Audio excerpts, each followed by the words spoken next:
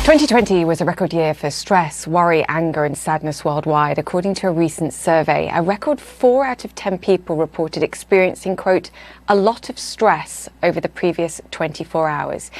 And what's fascinating is children were not included in the study, but they're among the most vulnerable and ill-equipped to deal with stress. Well, my next guest says meditation could be the answer, and it's never too early to start. Joining us now is the entrepreneur and author Mallika Chopra. Her most recent book is My Body is a Rainbow, which aims to teach meditation and mindfulness skills to young children. Mallika, fantastic to have you on the show. I have to admit, I've read all of your books, including your latest one, and I think they're a brilliant introduction to mindfulness and to meditation, not just for sort of older children, but also much younger children, which I know is where your latest book, My Body is a Rainbow, is focused. Just start by explaining what you were hoping to bring to both parents and younger children with this book. Well, first, thank you so much for having me. And yes, these books, I think, are my contribution of sharing many of the lessons that I learned growing up about how to self-regulate, how to feel peaceful. When I became a parent, I saw the need, not just in my girls, but also amongst their friends, for tools, tools to just be able to breathe, tools to express their feelings, tools for self-reflection. And so the goal of my books is to give kids directly some of these tools, but also to help parents figure it out with their kids, because we're all trying to figure out and do our best. You know, it's quite fascinating. When you say the words mindfulness and meditation to some people who've never done this in their lives, I think they're probably going, oh, as they listen to this, that's not for me. I don't understand. But I think what people do need to understand is just how subtle you do this in the books. I mean, I find your books a great introduction for adults, never mind children, and we won't tell your father that, because you're sort of competing with him to some degree in the entry level into this, which is fascinating. And I'm just going to hold up the book because you use colours as a way to do it, and just saying to people just basic things like put your hand on your stomach and think about the emotions, what you feel when you're happy, when you're sad in these places, and then you tie it to something like as simple as saying, I am strong, or touch your heart and I am loved. Just explain what I think for me is quite fascinating here is using colour, tying it to emotions, tying it to surroundings, but also self-empowerment, which not only for children, I think, but for adults too, is so important.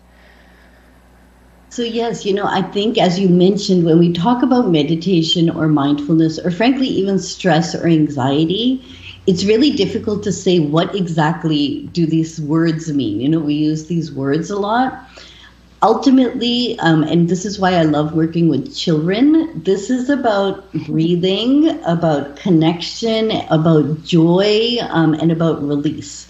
And so in this book, My Body is a Rainbow, of course, it's written for 2 to 5-year-olds, but actually the exercises in it come from wisdom traditions, which are kind of exploring different parts of our body. So when you talk to a child and you say, where do you feel nervous? They'll often say, oh, I feel butterflies in my stomach. Or when you're sad, they have heartache. Or they're very conscious about sweaty palms, or, their throat feeling tight. So the goal of this book is to kind of go through different parts of our body where we feel big feelings. Kids are good at feeling big feelings, and we use breath. We use the color because, again, it just gives a way to access it without it kind of being vague. And visualize it.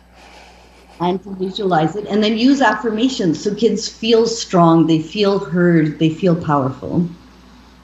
I mean, I've watched an interview with you as well, and you were talking about using food, because a huge part of what you do here is also to try and make it fun. Strawberry. You and I both love chocolate. Chocolate's another one. Lime or a lemon. And even just, biting a lemon and talking about what the sensation is, how that feels, whether it's comfortable or uncomfortable. It's just allowing children, helping them in some way to verbalize emotions, verbalizing interactions and what's going on around them, and talking to parents. I mean, these are basic things, but they're so important for life. And as you said, you began doing this as a child, and you've imparted this wisdom to your children too.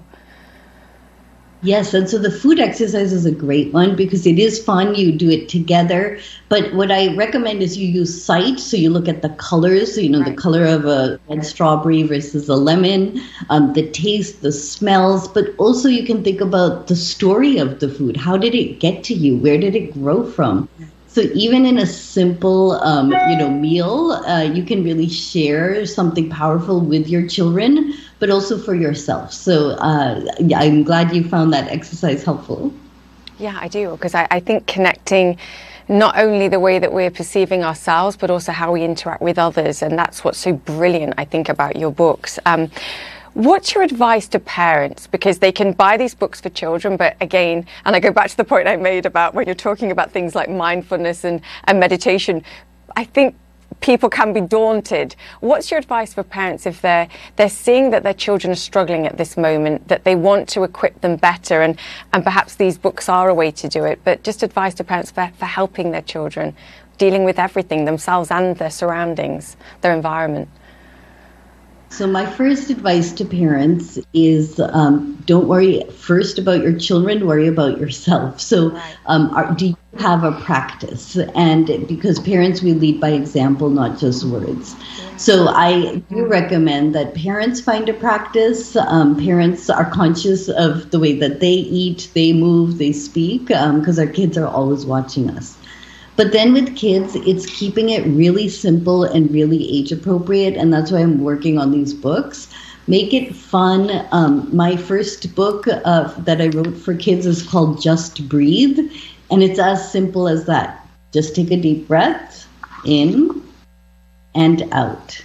And so these practices don't have to be complicated. They don't have to be intellectual. And in fact, it's kids who may show us how easy it is.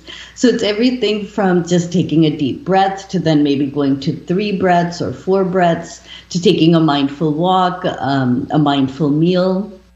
And the goal as parents should be to engage with your kids and have fun, and also realize like each kid will find their own way. Never try to make a kid who's restless try to sit still for too long, because that's going to create stress. So maybe find a movement exercise that works. So the goal is to just, as I say, give them a tool or several tools and let them discover and play and have fun with it. I've got the perfect page for that, which involves colours swirling around your toes and fingers, pink, in fact, around your fingers, and saying, "I am magic," which was my favourite page of the book. Mallika, thank you so much for coming on the show and talking about it. You can hear I'm a fan of the books, I truly am, for adults, big kids as well as children. Mallika Chopra, author and entrepreneur, thank you so much for joining us on the show today. We're back after this. Stay with us.